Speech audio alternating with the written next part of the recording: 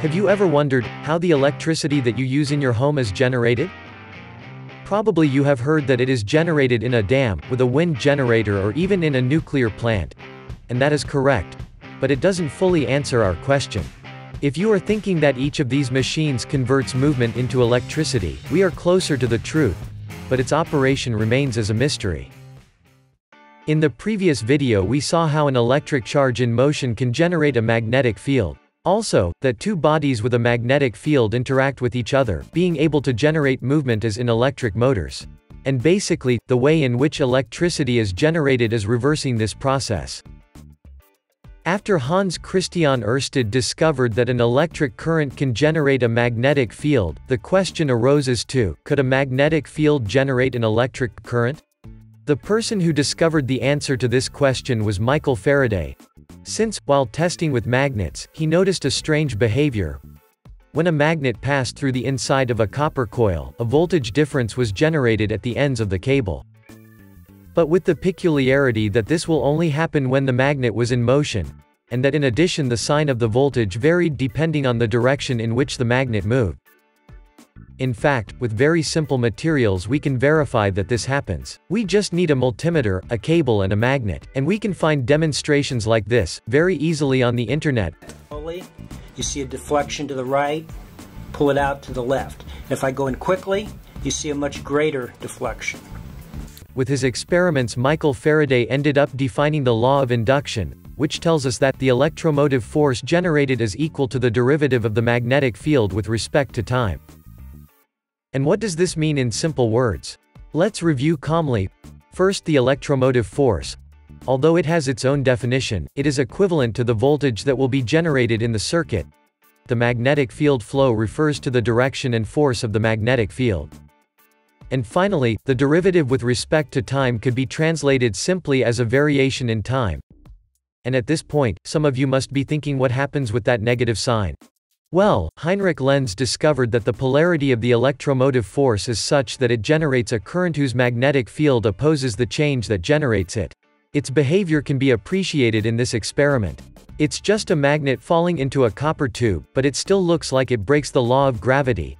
And that's because the magnetic field of the magnet itself is generating a current which generates a magnetic field that opposes its movement. But I think we're getting far from the subject. Going back to our initial experiment. What happens if we have a coil connected to a voltmeter and we leave this magnet in a static position for 3 seconds?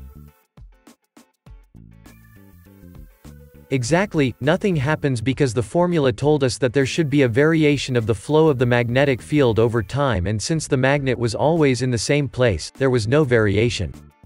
Let's try again. What happens this time if we bring the magnet closer during the 3 seconds? A voltage difference is generated. What if we do it to the other side? I think you already understood, but look what happens if we repeat the cycle. What is happening is that an alternating current is being generated. Every time we are closer to understanding how the black box that we saw at the beginning works.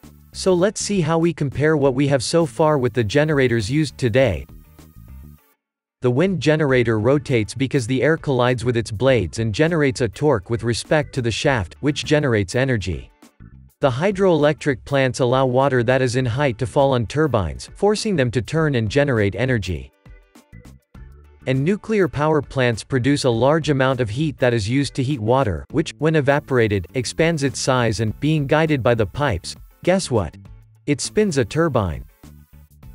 Sure, you have already noticed, but our generator uses a linear movement and the other generators have a circular motion. And we could implement a mechanical system to convert circular motion into linear and generate energy. But that's not how exactly they work. By adding more pieces, we increase the complexity of the system and therefore we increase the chances of it failing, but perhaps most important, is that in each contact between two pieces will be generated a friction, which is going to make us waste the energy that we are trying so hard to obtain. So, the ideal would be to directly convert circular motion into electrical energy. Remember Peter Barlow's engine? Faraday made his own suspiciously similar generator, which when turning a copper disc through the middle of a magnet generates a direct current.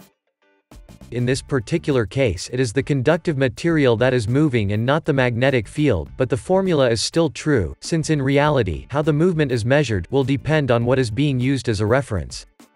Now let's take a magnet spinning on an axis and put a conductive material around it. Since during the half of the trip the magnets are approaching one of the cables and during the other half they are moving away, the magnetic flux variation is reversed and therefore an alternating current will be generated.